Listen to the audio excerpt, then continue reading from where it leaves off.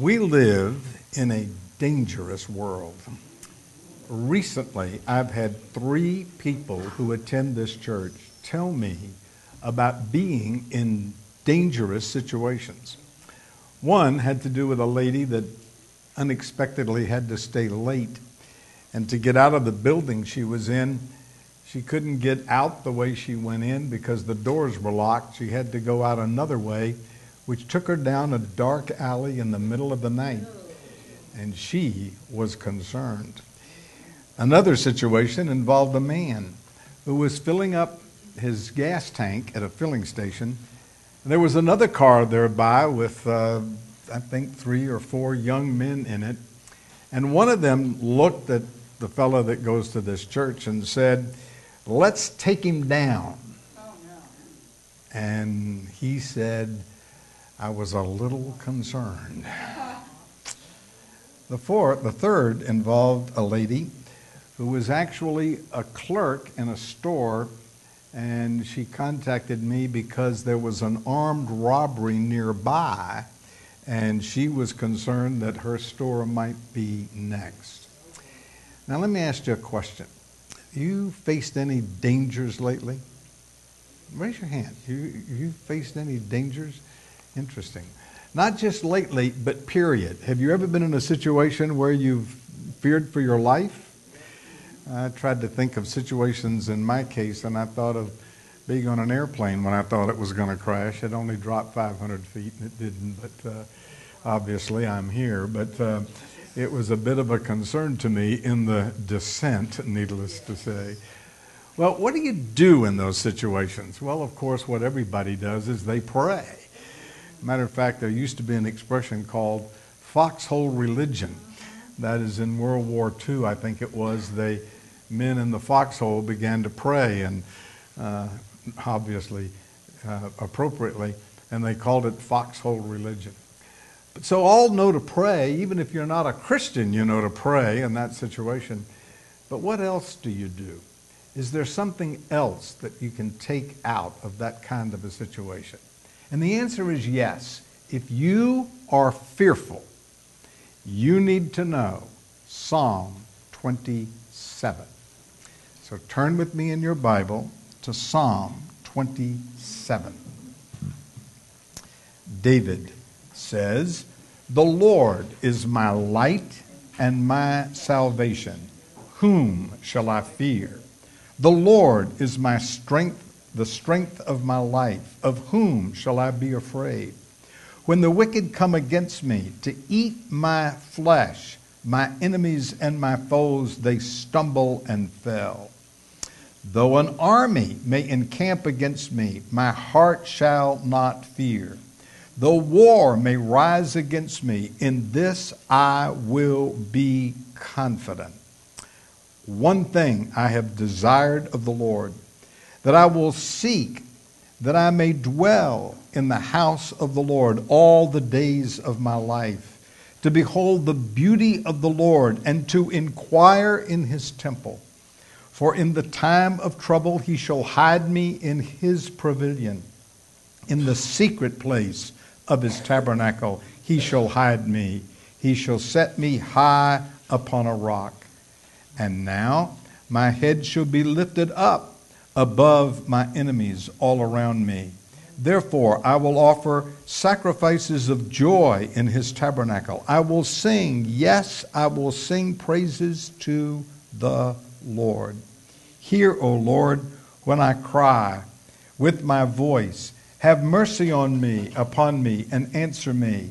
When you said, seek my face, my heart said to you, my face, Lord, I will seek.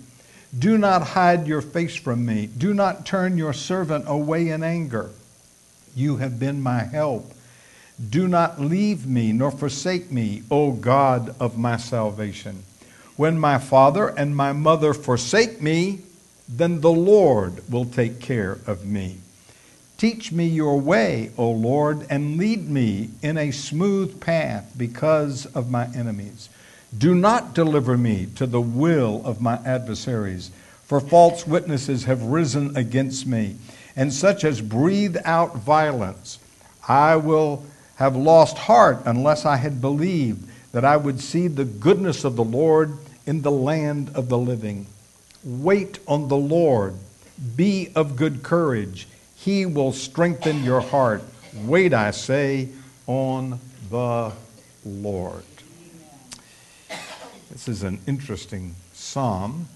Obviously, David is facing some serious danger, and he has a very vivid way of expressing it. He says in verse 2 that there are wicked people who want to eat his flesh. He calls them his enemies. So he is facing a dangerous situation, and he is fearful, apparently, because he says in verse 1, whom shall I fear? So putting those two things together, I'm going to suggest that David was facing a fearful situation. Now the question is, how did he handle it? What did he do? Well, the first thing he did is he goes off into a rather long discussion about the fact that he was confident that the Lord would protect him. So he begins with the question that really expresses that confidence. Confidence is the word that describes the opening movement of this passage. He says in verse 1, the Lord is my light and my salvation. Whom shall I fear? The Lord is the strength of my life. Of whom shall I be afraid? Now just notice his metaphors for the Lord. He calls the Lord his light. He calls the Lord his salvation. He calls the Lord his strength. Now, all of those things are his metaphors or his images, if you will, of the Lord. So that light is probably a reference to the fact the Lord is my understanding. But that word in the Psalms is used of all kinds of positive things, like truth and goodness and joy and vitality and just life itself. So the Lord is my light. He lets me know what's going on. I have understanding from him is the basic and root idea. But also, he says, the Lord is my salvation. And as you've heard me say before, that's different than New Testament salvation.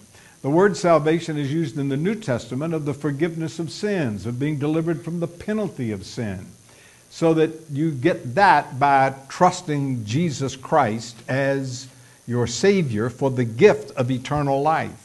But in the Psalms, that word is used primarily of being delivered. As a matter of fact, the word means to be delivered. So he is saying, I am confident that the Lord is going to deliver me.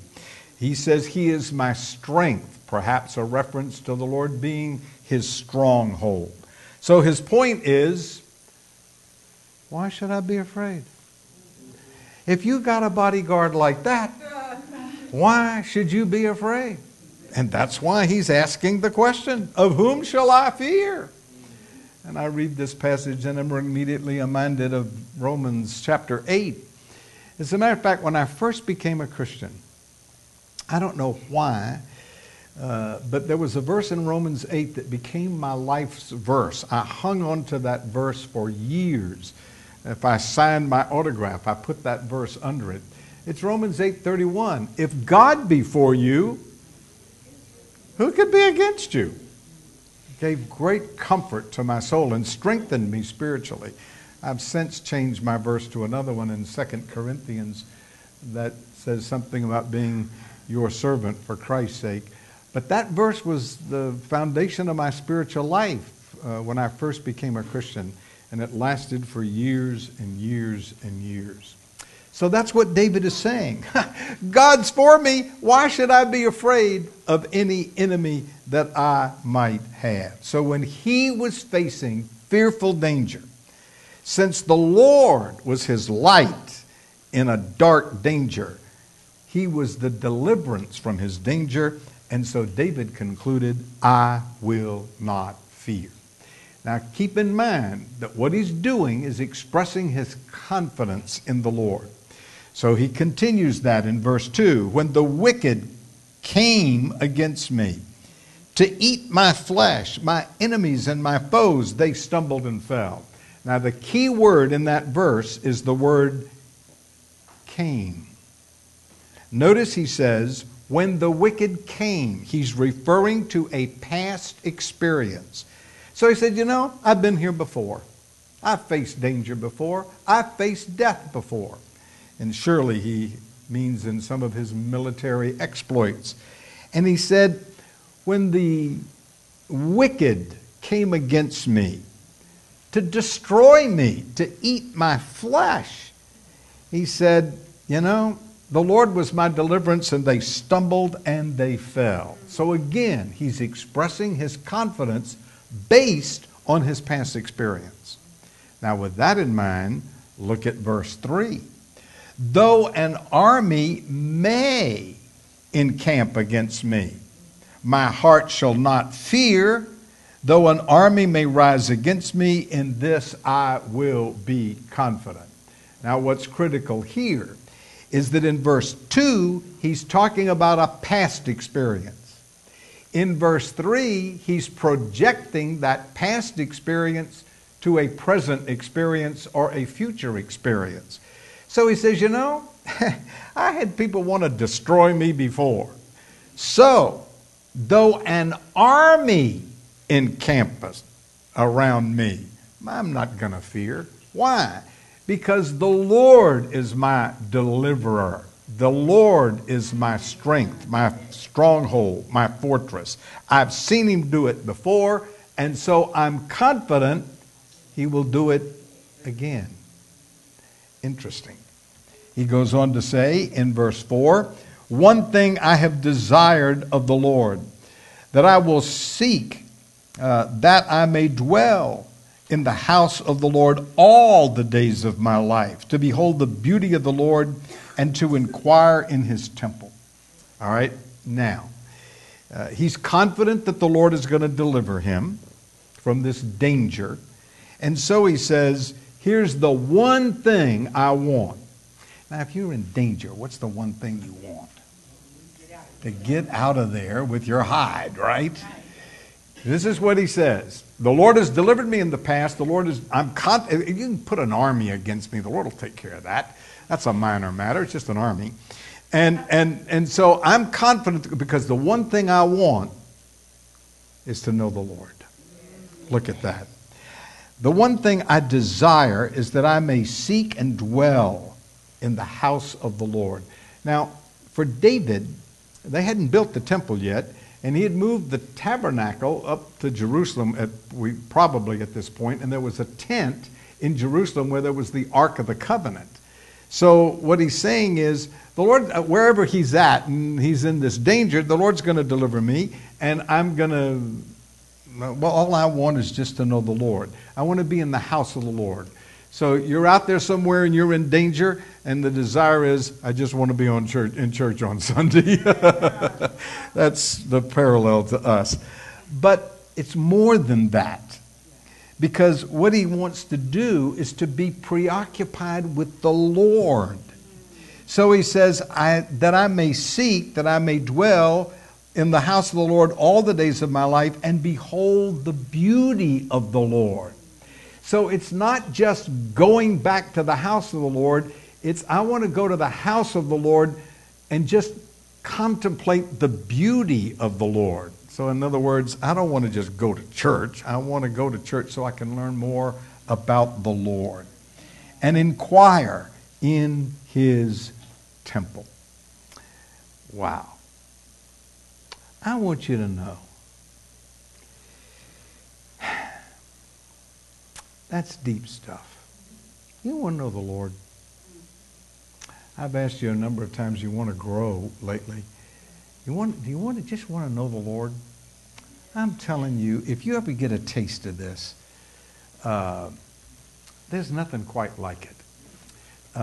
There's nothing I enjoy more than to turn off my cell phone, be all alone, and the way I do that is I get up real early in the morning so there's no threat of being called, And it's me and the Lord in the text. And that is just such a joy. Not just to study the Bible to gain more information, but to see the beauty of the Lord. It's just, do you do that? Do you just steal away sometime and just read the Bible just to get to know the Lord?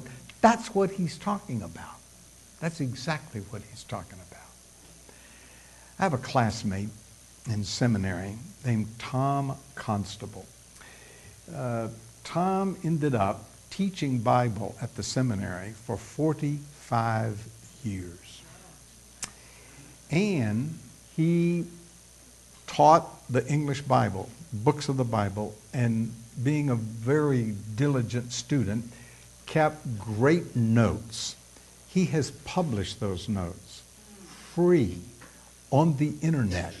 As a matter of fact, I highly recommend that if you have a question about the Bible, you simply type in Constable's Notes, and every book of the Bible is there. And this fella is a very good student of the Scripture. He really has insight.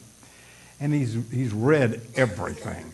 It's not unusual. In some of the books I've looked at from him, he has 500 footnotes, meaning he's looked at that many sources. He's a diligent student of the Scripture. Well, he could still be teaching, but he resigned. He retired when it came, because the notes were so popular around the world that he's ministering to more people through those notes on the internet than he is in class, though he's teaching future preachers. Wow. And so he came to this passage, and he came to this verse, and here is what he said in part. After he retired, he dedicated himself to nothing but studying the Word, just so he could refine the notes, which he is constantly doing. And he said this: "These have been the most wonderful years of my life. I've had the opportunity and privilege to dwell in the house of the Lord, to behold the beauty of the Lord, and to meditate in his temple. The Lord has given me time to concentrate on his word and to get it out to people around the world. Thank you, Lord." But notice what he said. "These have been the most wonderful years of my life." Just steal away somewhere. Just get to know the Lord, which you're going to do by concentrating on him in his word. So David is saying, look, I'm confident the Lord is going to protect me because of my experience and my exposure to his word. So he says in verse 5, "For the time of trouble he will hide me in his pavilion. In the secret place of his tabernacle he will hide me. He will set me high upon a rock." All of which is to say, the Lord is going to protect me. Now, this part of the psalm is concluded in verse 6. He says, "And now my head shall be lifted above the enemies all around. Therefore I will offer the sacrifices of joy in his tabernacle. I will sing, yes, I will sing praises to the Lord." So the key here is simply this: I have confidence in the Lord that he is going to protect me. Only the way he says it in this verse is he's going to lift up my head above my enemies. He's going to set me on a rock. So the idea is he's going to protect me. That is the point. All right. There's a second point that he makes, which we'll get to in a minute. But before we do, I want to just repeat one more time. In these opening verses, he begins by just expressing his confidence in the Lord. And that confidence comes primarily from concentrating on the Lord himself, we would say through the Word, and from experience. I've trusted the Lord before. So here's the question. When you get in a mess, are you trusting the Lord are you trusting you? Is your confidence in the Lord, or is there confidence in the fact that you will solve this problem or be able to get out of the danger that you're in? I submit to you that too often we try first to get out of it on our own ingenuity, and then and only when that doesn't work do we think to get to the Lord. When it gets real serious, then is when we take it to the Lord. Well, what David does, he hasn't even asked the Lord to protect him. That's next. He just starts out the chute and says, I'm confident the Lord's going to do it. And that only comes when you're exposed to this book and when you've had past experiences that the Lord is going to do it. So here's the issue. Are you trusting you? Are you trusting the Lord? Are you doing it your way or His way? I read a story once about a lady, I think she was in Scotland, who somehow was selling things house to house, and she had to decide which road to go down next. And she was known to have habitually taken a stick and threw it in the air, and however it landed, that's the way she would go. And one day they saw her, and she was standing there, and she kept throwing the stick up. And they said, well, what's going on? She said, well, it keeps landing right, and I want to go left. That's trusting the stick, isn't it? So you read your Bible and you go to church and then you do what you want to do. Or you keep something the Bible till you find a verse that fits what you want to do, right? So you're going your way or His way. Are you confident that the Lord is your shepherd?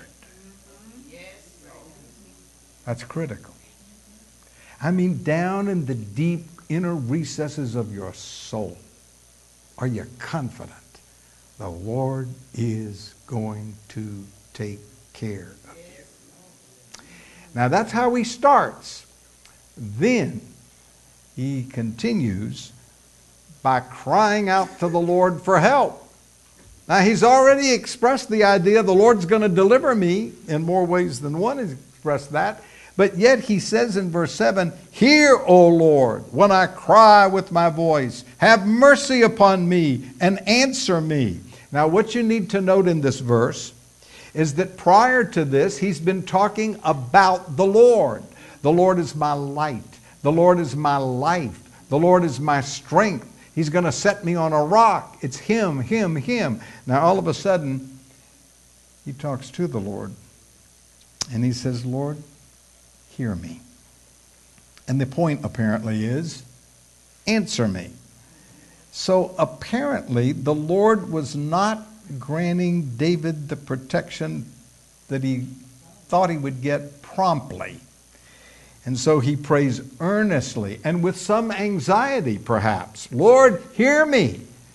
And this is emphasized in verse 8 where he says, when you said, seek my face, my heart said to you, your face, Lord, will I seek. Now, he's referring to some things tucked away in the Mosaic law where the Lord constantly says, seek me, seek me. And so David, with a little anxiety perhaps, is saying, now, I'm confident you're going to work, but just in case, hear me. And you said, seek, and Lord, that's what I'm doing. I'm seeking. So he says in verse 9, do not hide your face from me. Do not turn your servant away in anger. You have been my help. Do not leave me, nor forsake me, O God of my salvation, my deliverance. Now, let's think about this. Was David a sinner? Yeah. Was he ever? Yeah, he was. So there are passages in the Psalms where he comes and says, I've sinned, forgive me.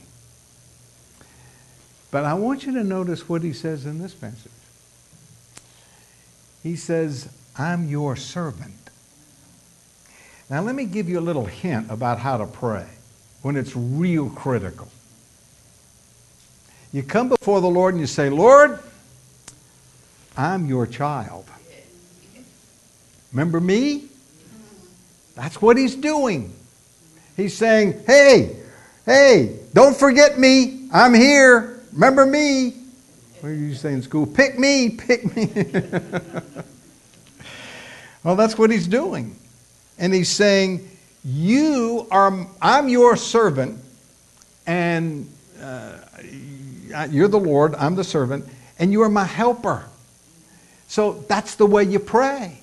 Don't hesitate to say, Lord, I've done this on more than one occasion when it just piled up and I couldn't get it all done. And I said, Lord, would you please get this stupid computer to work? I'm just trying to do something for you. And I said it in that tone of voice. Right. You just say, Lord, help. Remember who I am? Remember me? I'm your servant. I serve you, so protect me. That's the idea. But this is what I really like about this. He says, look, you said seek, and I did. Wow, what a great verse that we could just say, Lord, you said right here, and I did. Could you ever say that? How many times can you say that? You find verses, I did that one. You find it, I'm not sure I did that one. And what the Lord wants us to do is, you said it, I did it. Almost like an echo. As a matter of fact, back in the days when they had organs in churches, there was a pastor who went into the auditorium and the organist was practicing on the organ. And he noticed that every time the organ hit a low D, there was a window emitting a rattling sound on the same pitch. So the organ hit low D, and the window echoed back low D. He said the phenomenon was known as sympathetic vibration. Never heard that term, but that's what the Lord wants out of us, is sympathetic vibration. He said seek, and we seek. He said pray, we pray. And so David said, Lord, I did it. You said seek, and I'm seeking. So now, Lord, I need your help. So he goes on to say, when my father and my mother forsake me, then the Lord will take care of me. Now let me ask you a question. Do you think he thought his mother and father were going to forsake him? Father maybe, mother never. Children sometimes feel like their father's not around, but not their mother. Now, there are some exceptions. Those are very, very, very, very rare. There's nothing quite like a mother's love. Nothing. I will never forget when I was pastor at Church of the Open Door, and we invited Dr. McGee to come back and speak at his old church, and he preached, and the place was packed. And he got down to the end of the service and he prayed and he said, God, we thank you for the mother love of the Father God. Oh, wow. There's nothing like a mother's love. Mother is going to be the last person to desert you. There are a few exceptions, but thank God they're few and far between, right? Matter of fact, mothers are blinded by their love sometimes. That's why you need fathers. But anyway, moving right along. What David says in this passage is, hypothetically, if my mother and father were to forsake me, if that were possible, and it's not in his case, then the Lord will take care of me. All he's saying is that those who are closest to him, hear me, those who are the most supportive, are you listening? May desert you, but not the Lord.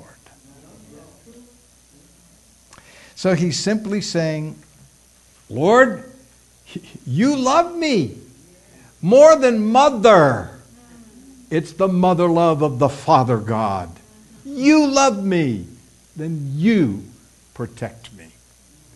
Then he says in verse 11, teach me your way, lead me in the smooth path because of my enemies. He's got enemies. He's in danger because of his enemies. He's afraid because of his enemies. And he doesn't know how to handle it. So what he says is, Lord, teach me. Lead me. That's what he's saying. So in this section where he's crying out to the Lord, he's saying, answer me, don't forsake me. And now he's saying, but tell me, give me some instruction here. Give me some leadway. Tell me how to get out of this. Matter of fact, he says it very plainly in verse 12. Do not deliver me to the will of my adversaries, for false witnesses have risen against me, and such as breathe out violence. I mean, just look at what he's facing. False witnesses they are against him. They slandered him. They are violent. They swore to destroy him. Remember earlier in the passage, they wanted to eat him. Pretty vivid for destruction. So he's saying, Lord, you deliver me. That's what he's praying for. Do not deliver me to the will of the adversary. And the point is, you deliver me from them. So he says in verse 13, I would have lost heart unless I believed that I would see the goodness of the Lord in the land of the living. Now, to lose heart means I would have been discouraged, except for the fact that I believed. Don't miss it. I believed. I believed that I would see the goodness of the Lord in the land of the living. Now, what does that mean? I believe he's going to protect me and I'm not going to die. That's what it means. And I'm going to live to see the goodness of the Lord while I'm still alive. Amen. That's what he's saying. So I look at this passage and I think of James chapter 1, where he says, count it all joy when you fall into various kinds of trials, knowing this, that the trying of your patience is what God has in mind to bring you to spiritual maturity. And then he says this, listen carefully. If you lack wisdom, ask. So in the midst of a trial, if you don't know what to do next, ask. And then on top of that, he says this, nothing wavering. That's what David is doing in this passage. He started out with, Lord, I have confidence in you, but I need your help. So I'm going to ask for wisdom. I want you to tell me what to do in this situation. Lead me, teach me, give me wisdom. And I'm not going to be discouraged because I'm confident that I'm going to see the goodness of the Lord in the land of the living. All right. So far, David's done two things. Number one, he's expressed this confidence in the Lord. Number two, he's cried out to the Lord to be delivered. He does one more thing, which is incredibly interesting to me. He says in the last verse, verse 14, wait on the Lord. Now, wait a minute. Who's he talking to now? Remember in the first part of the passage, he was talking about the Lord. Then there came a break where he talked to the Lord. And now he's back talking about the Lord. He's not talking to the Lord anymore. And he apparently is talking to the readers. He's talking to me. Talking to you. And he says, let me tell you what I've learned. Wait on the Lord. Be of good courage, and he shall strengthen your heart. Wait, I say, on the Lord. That, I think, was an encouragement to him to be able to say, I've gone through this experience. I've learned to not be discouraged, but to be encouraged. I've learned to wait on the Lord. And so now what he's doing is he's giving counsel to other people who may be going through this. And he's saying, let me tell you what I've learned. You need to wait on the Lord. And I'm sure that encouraged him. But obviously he's trying to encourage other people. By the way, the word translated wait means to look for, to hope, to expect. So this is waiting with expectation that the Lord is going to answer. And that's his advice to us. When you are facing fearful danger, then what you need to do is what David did in this passage. You need to be confident that the Lord is going to deliver you. Then you need to just pray that he delivers you. And when all of that happens, you need to give some counsel to other people. Teach them, which will help you to learn to trust the Lord the next time this situation comes up. That sort of sums it up. When you're facing a fearful danger, such as people forsaking you or wanting to do you harm or even desire to devour you, here's what you need to do. Reflect on the Lord's past deliverance. Seek him. Trust him. Wait on him. Do not fear. Be of good cheer. Let the Lord be your strength. So may I say, wait on the Lord. Wait on the Lord. Someone has said, give God time. And even when the knife flashes in the air, the ram will be seen in the thicket. Give God time. And even when Pharaoh's host is on Israel's heels, a path through the water may suddenly open. Give God time. And when the bed of the brook is dry, Elijah will hear the guiding voice. Wait, I say. Wait on the Lord. It has been said to force open a rosebud of God's promises prematurely, to help the butterfly of providence slip from the cocoon of his hidden purposes, is to spoil the beauty of the coming blessing and stun the flight of our dearest aspirations. Wait, I say. Wait on the Lord. Wait. Wait on the Lord with expectation. Wait. Trust the Lord. As only Spurgeon can say it, he said, wait at his door with prayer. Wait at his feet with humility. Wait at his table with service. Wait at his window with expectation. Wait on the Lord, I say. Wait on the Lord. One famous author said, patience may be bitter, but its fruit is sweet. Wait on the Lord. I began by telling you of 3 people in this congregation who recently have experienced a threat of fearful danger. I didn't tell you what happened.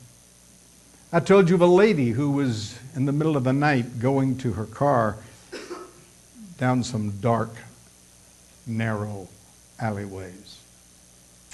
She prayed. She's okay. I told you about a lady who was a clerk, and nearby there were some armed robberies, and she was concerned. I sent her some passages of Scripture, and I think what she did is wrote them out and pinned them on her dress. She trusted the Lord, and she's okay. The one I thought was most interesting was the fellow who was filling up his gas tank at a filling station, when 3 or 4 guys in another car who were drunk looked at him, and one of them said, let's do something to him. Let's get him. Now that fella knows the Lord and the Word. And so he did what all the others have done and what we should do. He just said, Lord, help.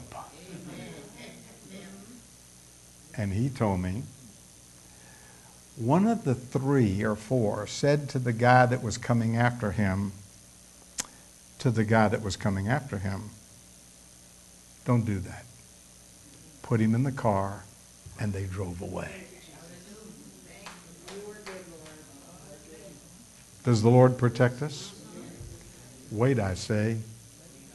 with expectation, wait on the Lord. Father, thank you.